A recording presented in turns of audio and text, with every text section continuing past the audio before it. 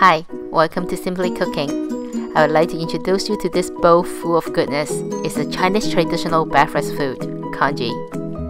I love chicken congee the most. It's easy to make and full of flavor. When I got sick, my mom used to make that all the time. Hi there, this is Lane. I'm a fiber artist and a blogger. You may also know me as Little Panda Mommy. I love everything handmade.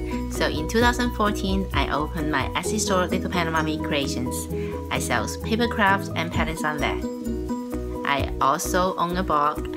It's littlepandamommy.com. I share a lot of recipes and creative ideas and some patterns on there. In this class, I'm going to share with you my family favorite congee recipe.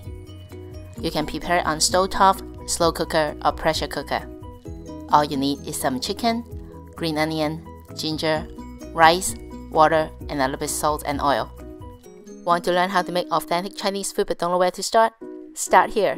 I'm going to show you how easy Chinese food can be prepared. Click here and join me in class. Let's make some congee together.